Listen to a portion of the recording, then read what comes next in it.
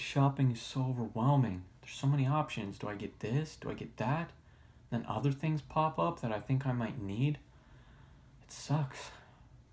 Okay, time to do some online shopping. Let me just get out my handy list here of things that I need, as well as gifts, the best deals around, etc. Look at all this cool stuff. I should totally get one of these. Imagine how awesome I'd look in front of my friends with one of these bad boys. Things you might also like. More like, hey, here's other ways we want to take your money. Wow, look at all these things that I can buy for people. No, why do I need this stuff? Why is it like this? Why? Just why? Why? Why? The temptation. The materialism. They gotta make a more efficient checkout system.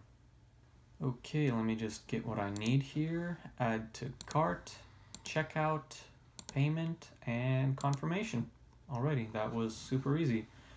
Now I can move on to other things. Frequently bought together. How insulting. What, they don't think I know I need an SD card for the camera I'm buying? Should I get one of these? I don't know. I mean, I kind of need it, but I could also just manage without it and save money. That's also a good option. Frequently bought together.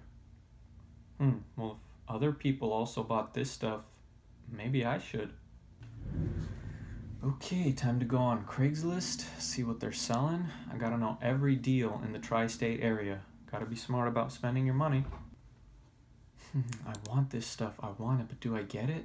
I mean, it is really awesome just to have things, new things. This stuff is so cool. I want one of these so bad, but I know I shouldn't. Okay, you know what?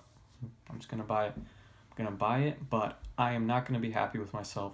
I'll tell you that.